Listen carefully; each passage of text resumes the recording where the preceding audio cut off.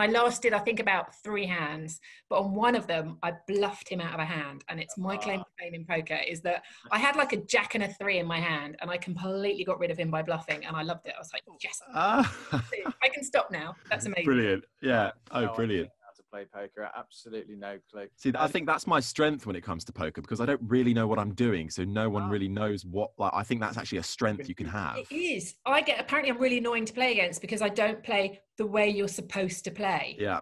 And that really annoys people. You don't know if you've got good cards or not. So every hand is a bluff. Rachel, what are you good at? What's your amazing skill?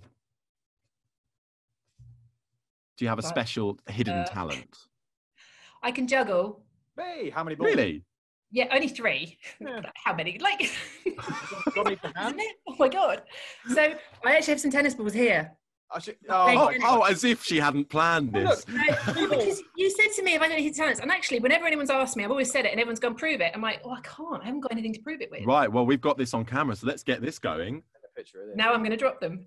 Yeah, no, come on, no pressure. We've got... Yeah.